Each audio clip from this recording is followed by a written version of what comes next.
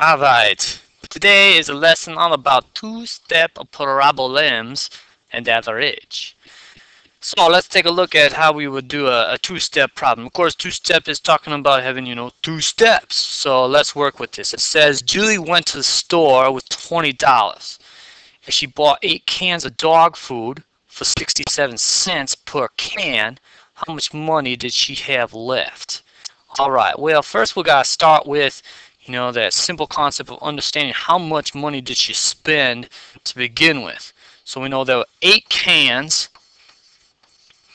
and then of course the 67 cents each. So we'll multiply by 67 cents. Now, it's probably a good idea that we work with the same kind of labels, right? This is cents and this is dollars. So let's convert that 67 cents into dollars by throwing a little decimal in front of it, just like that. So now we can do the multiplication, and we get a simple answer of, let's see, doing the math in my head, doing the math in my head, doing the math in my head, $5.36. Did I do my math correct? Well, I hope so, because that's the number we're going with. Alright, moving on. So if you spend $5.36 on this dog food, this does not really sound like the most nutritious kind of dog food to be buying if it's only 67 cents. Maybe that's a little dog, I don't know. Anyway, now we gotta say, well, how much money did she have left over, right? That's what we want to know. So she brings the $20 bill, right? And then we're going to subtract that now from our $5.36. Throw that stuff in there so I can see my place values. Alright, and I subtract. I gotta borrow. Boom.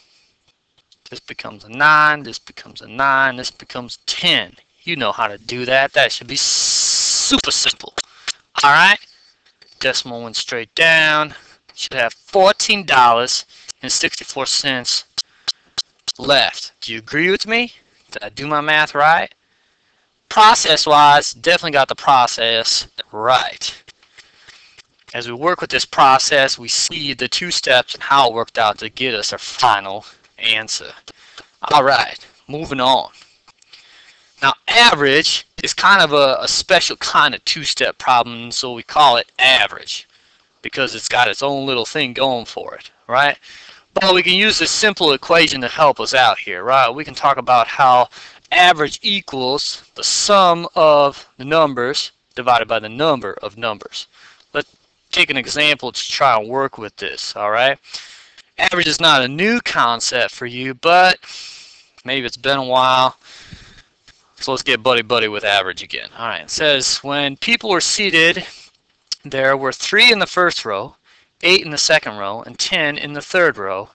What was the average number of people in each of the first 3 rows? Okay, so following our formula, we got to take the sum of the numbers. So the sum of the numbers would be 3 plus 8 plus 10. Alright, hopefully you mentally added those together, but I'll throw them down here just in case you didn't. And you get a total of 21. Okay, next, the number of numbers. Well, I count 1, 2, 3 numbers. So now I'm going to divide by 3. 21 divided by 3, of course, is 7. So that becomes 7 people on average. Well, I thought that was much easier than I remember. Average. All right. Well, let's challenge you just a little bit here now, and take this on for size. It says in a word game, 5 students in the class scored 100 points. 4 scored 95. 6 scored 90, and 5 scored 80. What was the mean of the scores? Now you probably are saying, what in the world is a mean? That's a mathematical way of saying average. Well, that's it. Enjoy this lesson. 2-step problems. And of course, average.